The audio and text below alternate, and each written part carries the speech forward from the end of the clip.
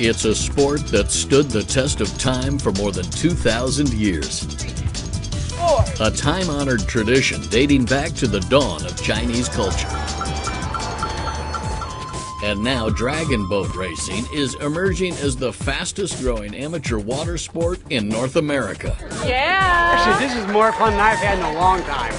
In Louisville, Kentucky, the home of the Kentucky Derby, teams from across the country converge each fall for the Louisville Dragon Boat Festival. It has been beautiful to see how this event has grown every year. This is our third year racing, and we are over the moon to be part of this festival. We love Louisville! The racers come from all walks of life.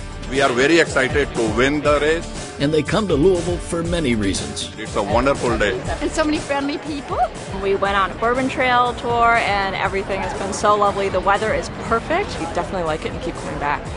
Louisville's dragon boat races are sanctioned by the Southeast Regional Dragon Boat Association, so racing here earns points towards qualification for nationals. It's a great event, a great venue for us to come out and check out every year. This is actually our third year here.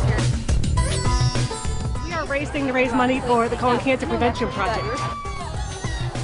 Raising money for community causes is just one benefit of dragon boat racing. I'm having a lot of fun. It's also about fitness and team building. Dragon boat is a lot about unity. It's good exercise. It's a way to get out and exercise and have fun. But it's really a great team building sport. Building our team, making a stronger bond, getting parents involved with the kids. And for this group who traveled to Kentucky from Racine, Wisconsin, dragon boat racing is also about survival. We are all breast cancer survivors who've worked hard to get to this point. All of us have had breast cancer. With an average age of 62 here. Paddling power! Initiation is a little tough, but we're here to support each other and have fun. It was once believed that breast cancer survivors should avoid repetitive activities for fear of developing lymphedema, until a medical study using dragon boats in 1996 revealed that paddling actually improved physical, social, and emotional well-being after surgery. So that's why it became, something that we wanted the breast cancer people to get into. Into it they are, healing and having fun all along the way. Another cause for the rise of dragon boat racing's popularity is that anyone can do it, regardless of athletic ability or skill level. An average person can do it. You can still win, and you can still feel good about yourself, and you still can have awesome people and awesome friends and have a great time. We practiced with people as old as in their 80s, and then we had kids that were as young as 12. It's a fun way for individuals to meet new friends. I'm originally from New Jersey and moved here a year ago and met all these lovely ladies. 20 paddlers and a pace-setting drummer make up a full boat, and most often the teams that win are not determined by overall strength. Instead, it usually comes down to who works best together. 1, 2. Paddling together, all those paddles hitting the water together. Very good. Wow. It's all about teamwork. We're a team at work and we're a team outside of work. That's what dragon boating is all about. In Louisville, the annual Dragon Boat Festival features 5 divisions of racing, with cash prizes that go to the tops in each class. Woo, baby! We're gonna take home the gold! One just for local teams, like the Sweet and Sour Porkers from Louisville. It's a bunch of guys who like food and hang out, just friends. This is probably the event I look forward to on January 1st and wait all year for this one day. It's awesome. Teams from outside Louisville compete in their own traveling division, and they come from as far away as Wisconsin and Chicago. My team is TAP Chicago, Taiwanese American Professionals. I am with the Rashi, which is in Racine, Wisconsin. There's a scholastic division for students. They're trying to get high schoolers to come out and be productive. There's a women's division. We have the all-girls team. The name of our team are the Dragon Aces. We're composed of a bunch of tennis players.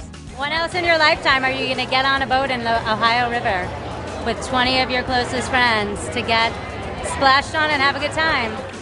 And there's a division for charity teams who paddle to raise money for a cause. Raising money for the Colon Cancer Prevention Project. We're the Dino Mites. Premier Surgery Center team. We came in last, but it was a good last. Loads of fun. In the days leading up to the event, dragon boat racing experts conducted free training courses for participants, which was as much fun as it was educational. Everything else will fall into place. 1, 2. On race day, dozens of teams went head-to-head in heat after heat, with hearts and drums pounding. In sync with each other, fueled by support from the shore. And as winners were crowned in each category, it was undeniable that the energy these dragon boat racers and fans brought to the River City made everyone on the waterfront a winner. It was awesome. It was for sure. Champions left Louisville with medals, bragging rights, and cash. With a check of $1,000 is Premier Surgery Center. That is awesome. So this goes to the Colon Cancer Prevention Project. We are so proud. I love it. Way to go! Way to go! The gold medal and a check for $1,000. Dragon Aces.